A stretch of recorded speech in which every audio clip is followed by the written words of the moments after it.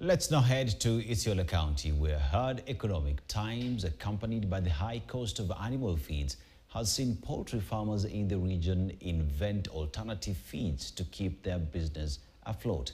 Clement Masombo tells how poultry farmers are keeping processed feeds and embracing the use of azolla and black soldier fly to feed their birds. Following a sharp increase in prices of chicken feeds, groups of women and youth who practice poultry farming in Isiolo County have had to innovate ways of finding alternative feeds other than relying on processed feeds.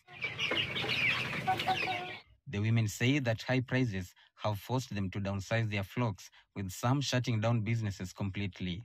Azolla farming, it's a water fan which is high in proteins and also in minerals. It is used to feed chicken and also other livestock, which include goats and also fish.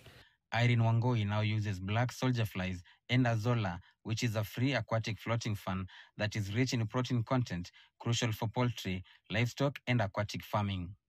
So we are using azolla as a way to lower our production costs in terms of feeds. So we use azolla and we mix them with the commercial feeds. Yes. Regina Wanjira is a trainer of trainers and has been a poultry farmer for over 15 years. She says this has turned to be her main source of income. One bird goes for between 1,500 and 2,000 shillings. Kama mimi moja, hii kuku ndio nimesomesha naye watoto na wanunulia chakula na lipa na school fees. Tayari nimepata kitu ya kuni empower mimi mwenyewe na nikasaidia jamii. Sio mimi pekee nimesaidika na hii mradi ya drip. Her story is not so different from that of Rachel Mukoruru, another poultry farmer in Isiolo County. Kuku wangu inanisaidia sana, juu ile ndume yote mimi inauzanga ndume moja na ngiri.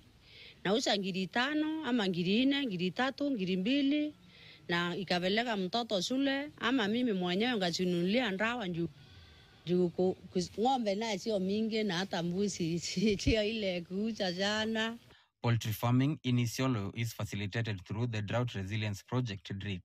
At least 1,000 residents of Isiolo County have benefited from the project, which aims at offering solutions to persistent drought in the region. Most of them are doing well, have taken up the activity so seriously, and their livelihood is upgraded, and also they don't have to only concentrate on livestock farming, which is more riskier because of theft cases and also losses.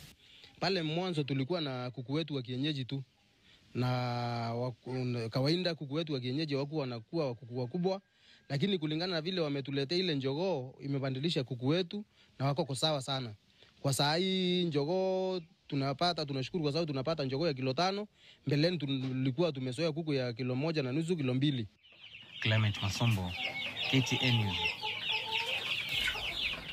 And let's go to Machakos County.